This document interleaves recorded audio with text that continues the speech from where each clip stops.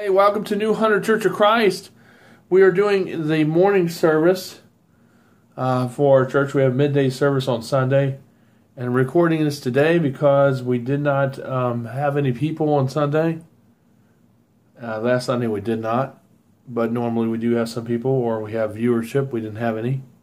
But we're getting this out to you, and we're talking from Romans chapter 3 as our text. Romans chapter 3 verses 21 through 26.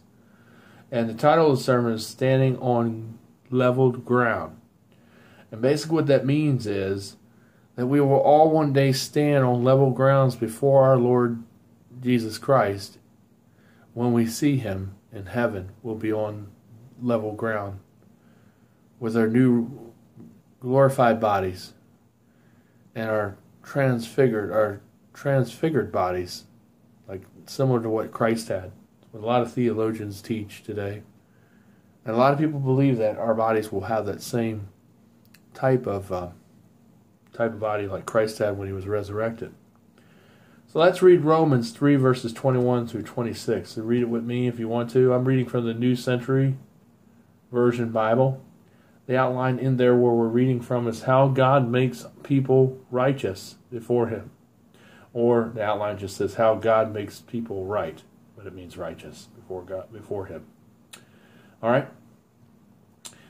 Now, this is what it says. Verse 21 says, "But God has a way to make all people stand righteous or right before Him without the law." Okay, and God has now shown all of us that way, which the law and the prophets have told us all about. 22.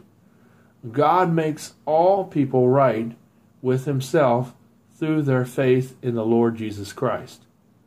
This is true for all who believe in Jesus Christ, because all people are the same when they stand before Him in His presence.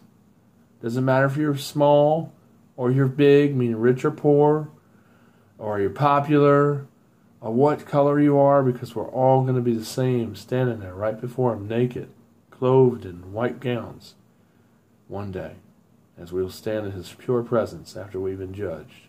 It's all said and done. 23 says, "Everyone has sinned and has fallen short of the very glory of God's glorious standards." Or standard, very standard. 24.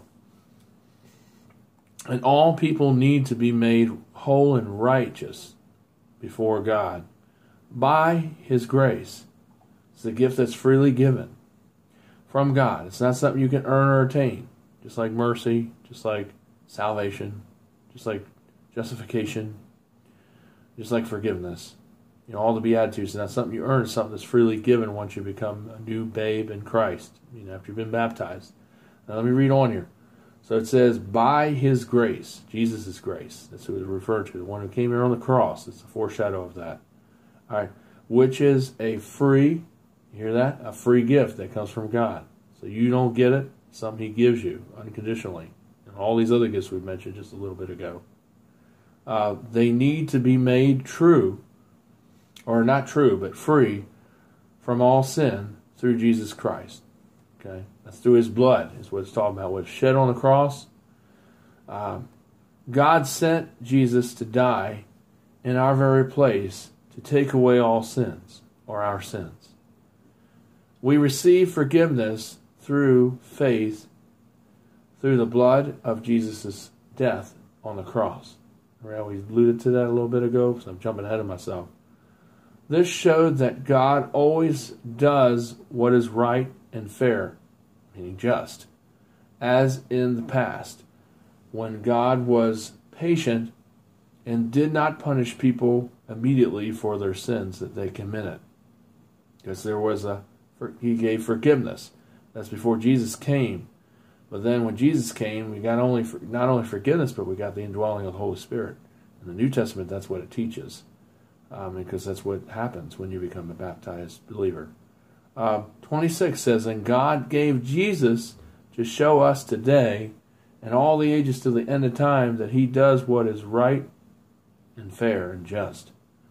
God did this so He could judge rightfully, fairly, and so that he could make right any person who has faith in the Lord Jesus Christ. Let's go to the Lord in prayer, and then we'll go to communion, and we will do our sermon body afterwards. Dear Lord, Father God, thank you for us coming before you, as one day we will stand totally naked. Some people think, I think that. Or we'll be wearing robes of white clothes, all dressed the same. Won't matter what we look like, because we'll all look the same before you in our new bodies. You know, we'll look different, but we'll all be laid out bare before you in your sight in the end. And we'll be your children. We'll dwell in your presence face to face one day in heaven. Help us, Lord, to anxiously wait for that time, that wonderful day, joyous day, when we'll be made whole and purified and glorified as we stand before you. Help us, Lord, to understand that that's the ultimate goal. And help us to realize that being in this world is just a drop in the bucket, like what Grandfather Leland Short would always say, compared to eternity, to be with the Lord, which is the best place to be. In Jesus' your wonderful name I pray, amen. Let's prepare our hearts for communion this morning.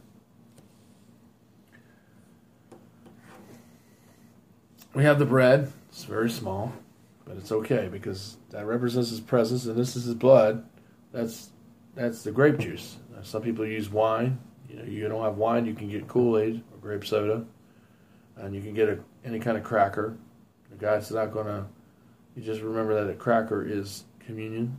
It represents symbolically his presence, being with us. That's what the bread represents, and his symbolic blood that was shed on the cross to cover a multitude of sins. Let's do the bread first.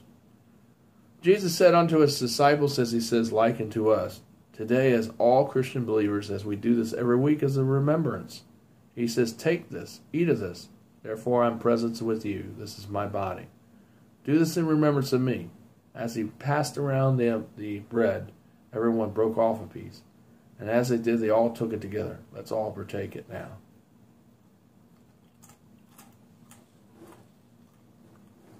And likened to the bread, which represents his presence with us, his blood, which was shed on the cross, which is what we come into contact with when we get baptized in the Lord Jesus Christ. When they're dunked under the water, we're symbolically, spiritually buried. We're entombed, just like Jesus was entombed. And then we rise up out of there as a new creature, setting aside or stripping away the old nature of our lives where we were sinful. You know that old nature will sometimes come back, but God says that this blood has the power to take away all sins. And one day we'll take it anew around his table in heaven, or around him in his full presence and glory. And as we know, as we partake of this emblem, it serves as a memorial for what he's done for us. That's why in the Church of Christ we recite this over and over. That's in Corinthians 11, chapter 11, 1 Corinthians 11, verses 11 through 27, or 23, I do believe. And we relived the account. I kind of paraphrased it, but it's basically what it covers. So this was shed on the cross. This is what happens to you when you get baptized symbolically. The water is the blood of Christ, because this water is prayed over by the church, which makes it holy water, which in a way is his blood that was shed, because that's what it becomes when it's prayed over. Symbolically, it doesn't come like real blood. And that's why we drink this, to remind us of that very fact, that Jesus died for us, for our sins. Let's do this in remembrance of him, and let's drink of divine life together.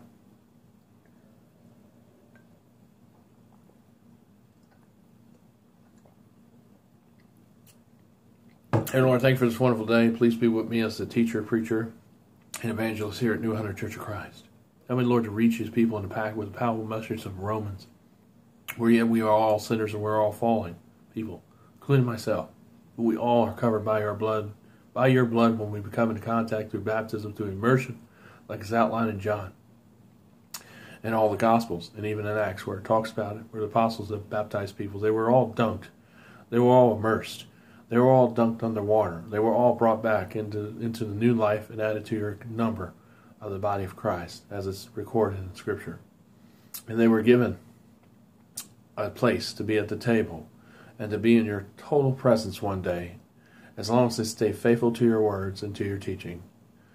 And help them, Lord, to remember that great commission to tell the word, to preach the word to all the ends of the world, like Sean does at Walmart and everywhere else she goes. She talks to people that are strange about Christ and gives them a tract to share them a little bit of seed of what you do. That's so wonderful. Thank you for everything that you do. In Jesus' wonderful name I pray, amen.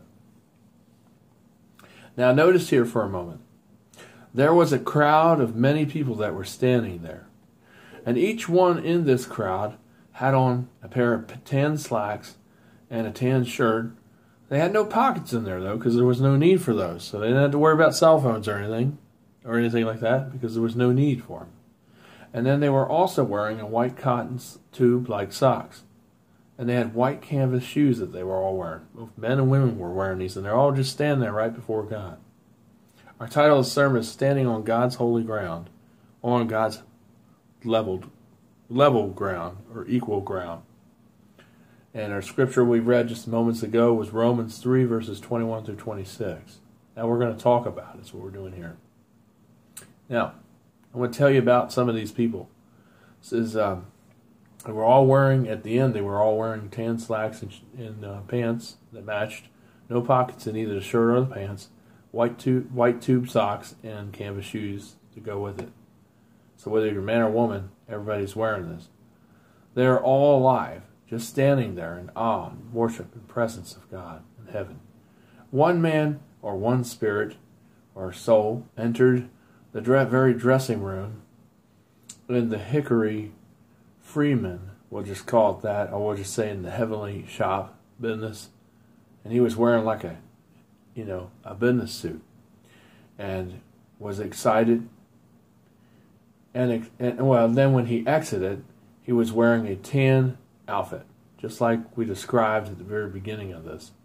While another man went in with wearing just blue jeans on and some shirt. Another one wore a loincloth. And then there was one that was dressed in flowered socks and a silk-like shirt.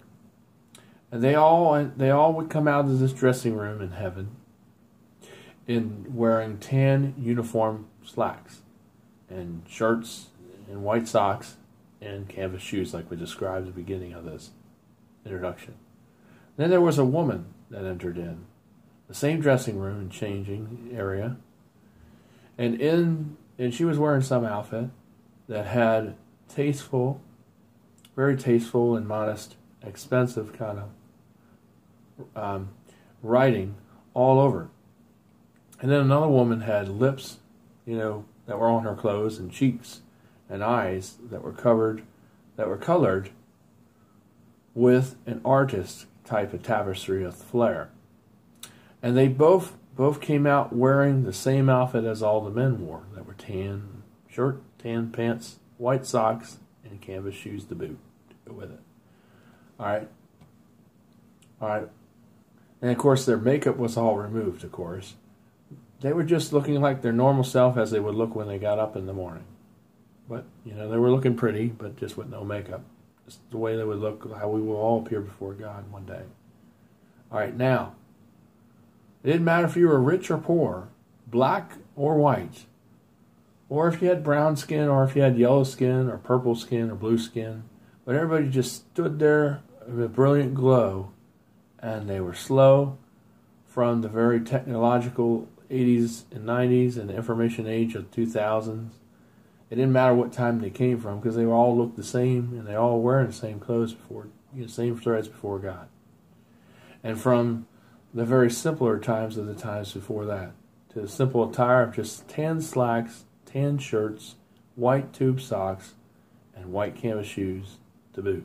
It says they all looked alike. They were just standing there, right before the Creator of the universe, on leveled, equal ground. Now, that's not what people are going to be wearing. Okay, I don't want people to semanticize this and say, "Oh, well, preacher said we're all going to be wearing tan slacks and shirts and white socks." No, that's just something to give you a picture how we all will be standing there. We're not going to be wearing that outfit though, but that's just to give you an idea of what it will look like. Just more way to put it more earthly-like terms when we get before God in heaven after we've been judged. That's how it will be. We'll be able to recognize each other. The Bible says we will. Checking the time, that's why I got close there for a second. All right, now, point number one in the sermon says, there is a universal need. And I'm going to explain what that is here. It says, all have sinned, that's one thing we know, and have fallen short. And all are caught because they were caught up in sin that caused them to fall. Now, Mark, missing, has depleted our spiritual resources. Okay? The Jews had the law, but didn't know how to keep it or maintain it. While the Gentiles had general revelation, had an orderly and beautiful world, but they failed to listen to what the law had to say about God. Okay? Each of our sins vary as individuals. Doesn't matter if you're black, white, red, yellow, green, you're all pretty in my sight, pretty in God's sight. But we all have different sins, we all have different temptations, we all have different desires, and we all have different weaknesses. And no preachers are different or excluded from this. Matter of fact, we do have an example to set, and if we are preachers, we're going to be judged a little more harshly because we are the people that's supposed to be setting the example. And that's what we have to remember as preachers. That's what this is speaking to about too, in here. As we stand right before God, that's what we will be in account of. It says there are soft sins that people tend to think about, like a simple allegiance to, selfish indulgence to myself. It's things I want to do because I'm thinking about myself, not other people. And that's what people tend to think. They're just little different levels of sins and categories. And there are persistent types of sins and weaknesses that we have, that we struggle with on a daily basis. So we like to put them in different categories. But just listen. And then there are sins of purple passion and lust. And there are violent types of sin. And then there are filthy sins that leave scars on our very lives. And we get haunted by those sins. Like Paul had that thorn. So people tend to put sins in different categories and different compartments. But I'm going to tell you something here in a minute. And then there are protests of no sin that we see out, where people do protest about that, kind of showing that they're just one kind of person, but yet they're still in sin. It's a little secret. They're still doing the sin themselves, even though they preach against it. And if you're going to preach at something, and if I'm going to preach at something, we all have to do what? Not be sinning. When we're preaching against something, we want to make sure we're living right and righteous before God before we start talking about no sin protests. Because really, it's impossible for us not to sin every day. And if it wasn't for Christ, we wouldn't have a chance to be in heaven at all. We would all be destined for hell without the blood. And I want to talk about that a little bit more, that was shed on the cross. Because of his because of his blood, he took on our sins as believers, as baptized new women and men and children in Christ. He took them because he shed, and we died when we were dunked under the water. We're not really dying, but our spirit was symbolically dead and was entombed under the water. When we pulled out, then we were resurrected like Christ was on the third day. But we did that all through the moment, instantaneously through baptism. That's how we identify with Paul, or how we identify with Christ Jesus, is by those elements when we get baptized. That's why we have to be dunked. We can't be Christians. We can't be sprinkled. We can't find some kind of enlightenment, or we can't just think that we're saved because we're tricked by the Spirit when that's not scriptural. Think we're just going to be saved by the Spirit without going in the water. That's not even scriptural or biblical. But people do teach this dogma. All right. Which may be the greatest sin, the greatest test to God's grace? Nothing drew more fire from Jesus Christ than pride itself. That's the greatest sin of all. Is pride. If you are a person that has pride, you need to repent. You need to stop being like that to people. You need to stop thinking you're better than they are. You need to stop manipulating and controlling others and justifying your actions. And if you're like this, you need to stop this. And stop saying and making excuses up and blaming other people for your mistakes that you make and blaming them instead of you just taking the fall because you did it. You know, and a lot of controlling people have a very big problem with the word pride because that's an issue and that's what's behind all this.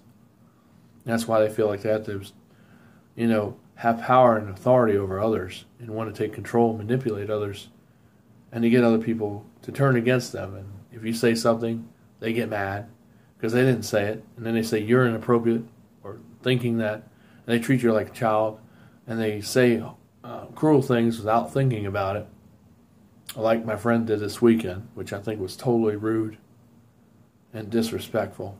I've been nothing good to her. I've always been this way. I don't do things deliberately. I just love seeing the kids, and the kids talk to me like I talk to them. And sometimes, I'm a little bit getting out of the door because they ask me questions. That's what they do. And there's nothing wrong with that. Because they love me, and I love them, and I love Sean and Charlie, too. But I don't like it when somebody says something that I do it deliberately, because that's the way she came across, because she's mad, because she got all worn down by talking to all these people. She didn't really spend much time with me. I'm a company. I'm coming to see her. I'm a company. I should be getting more priority. Not all these people that are calling in. She can talk to them tomorrow or today. You know, she don't need to talk to them on Sunday when she has company over. I wouldn't do that. If people call me, I wouldn't answer the phone when they're there. If I have company, I'm entertaining guests, I will not answer the phone. You know, if it's during supper time or during the evening hour, if I have guests over, I'm not going to answer the phone. I might check it, and I just can call them back later. But that's what you have to do. So get rid of pride. That's one thing that kills your chance to be in heaven with the Lord. It kills your chance to be an attorney with Jesus. If that's a pride, if it's an issue that you beseech you that you keep doing, you will be alienated from Christ because of your transgression, and you're not letting it go and saying you're better than everybody else. When you have pride, that's how you come across. Get rid of that. If you're like that this morning, stop it. Point number 2, there is a universal promise that God has given us. And when there is, God will be just and fair. Sin will be punished, or those people that commit sin will be punished if they don't repent. There's consequences, both for good and for sins, for people that commit sins. Now there had been a pushing back, or maybe you could say a delay, and punishment, awaiting for God's perfectly designed answer. And the answer came through the Lord Jesus Christ, who came here to die on the cross for us, for you and I, who are Christian believers born again, baptized, like the way John the Baptist baptized Jesus. Oh, I want to say something about sins up here. All sins, before we go on, when I did the introduction, when I talked about sins, all sins are the same in God's eyes. No matter how we compartmentalize sins, they are all the same. There's no big sins, even though we like to think of that. There's small sins. No.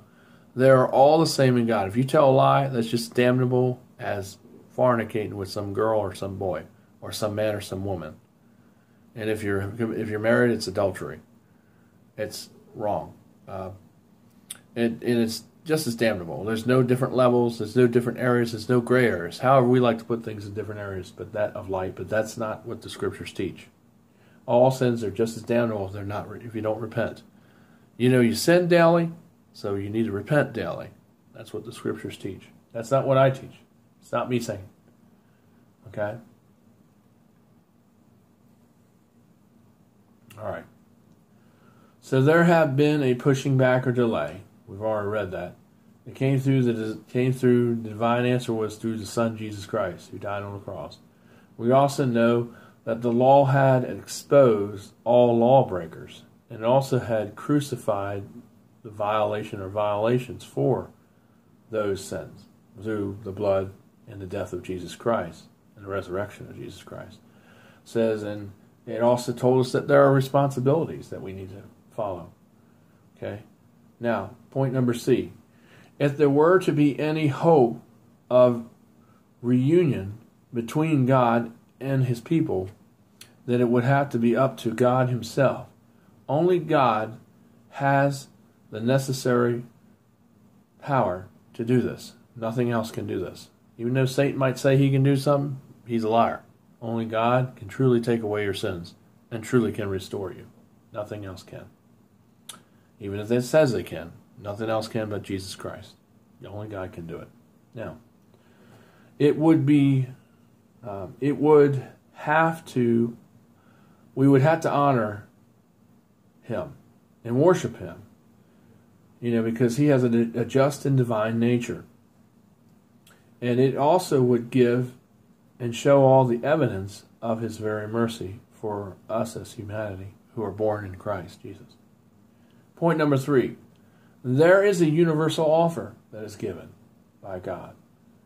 Things can be made whole and right before God. That's and the offer is the hope that comes from God through his divine and innate nature. And that's how we have hope in Christ, because that comes from Jesus. That's where it comes from originally. And love comes from Jesus. It also comes to everyone who believes in him and calls on his name. There's no distinction in your color, your skin, your size, or your classification, whether you're poor, rich, or middle class. There's no difference no matter what you are. If you're heavy, if you're skinny, if you're fat, or if you're short, or tall, or midget, or dwarf, it doesn't matter. All right. The standards are all still the same for everyone. There is a universal means how this will be carried out. Jesus Christ, by God's grace, his words freely given from Jesus Christ. Jesus Christ, or Christ, through and by his blood that was shed on the cross. Jesus Christ, when we totally put our trust totally in him. Now, in conclusion, or summation, everything that we talked about this morning, I want you to listen here. There is the very boasting that is found in Romans 3 verse 27, which we can bounce over here and read that real quick. It says, so, do we have a reason to brag or boast about ourselves or about anything that we have achieved? And the answer is absolutely not. Okay, we should be more concerned about God. It says, why not? Why can't we talk about ourselves? Why can't we brag about ourselves? Because it doesn't build the church up. It tears the church down. It does not help to bring people together in a cohesive community or congregation. We need to give glory to God. We need to edify people and lift people up. That's why you go to church, not to tear people down by all your achievements and titles and clearances and what you've done in your life. Controlling people tend, because they're very prideful, like to always be in the spotlight and always like to shed or share their achievements because they love to talk about themselves. But what they end up doing is they end up being selfish and they forget about other people because all they worry about is just telling everybody about what they've done. And they don't care really. They appear or come across like they don't care about other people, and that's a real turnoff to God as it is for other people. So if you're like that, please stop doing it. It says, it is the way of faith that we have in Jesus Christ that stops all boasting and or bragging. It is not the way of trying to obey the law, but it's our way of following God's law because we want to serve him. That's what I should add on to that verse. Because we love him. That's why we follow the law. Not the man's made law, but his word is his law. The true divine law comes from Scripture. And we follow his law because we simply want to be obedient unto him. It's not a work that we do, but it's because we want to serve him, because we want to follow him, because we love him. So it's no part on our part. God doesn't hold a gun to your head and says, you better believe in me. He didn't do that to Paul. He doesn't do that to each of us. We make a choice because we have free will. Some people don't believe that, but it's crazy not to, because everything you do, you have to decide. Well, it's just like coming to God. You have to make a choice. You either can believe in him or you can follow the world and end up in hell. Or you can follow him and repent and have a relationship with him and be with him in eternity in heaven. It's really that simple. It's really that cut and dry. So it's either one or the other. You can't serve both, because the other is, God is very jealous, very just. He doesn't like people to serve anything else but him or anything else. So if you're doing that, you need to stop doing that. But God always center and foremost in your life. And everything else will come together as long as he's always first and up in front and center. Before your family, before your wife, before or your family, I meant to say, and in your job. God should always be first before any of those other things. Okay? All those things are secondary, but God is primary. The government is secondary. I hate to say that, even though they think they're God too, but really they're not. They're just people, just like you and I, sinful, corrupt, fallen people. But God is the one that gives us eternal grace, love, faith, hope, forgiveness, salvation, justification, and any other gift, discernment, gentleness, meekness, righteousness, wisdom. True wisdom comes from God. Not the wisdom of this world that's counterfeit, but the real wisdom comes from God that Samuel had. And like you and I can have, you pray for it. That's what you really want to seek after. God will give it to you. He will. If you ask Him, He will. I want to say, from reading what we read, there isn't any.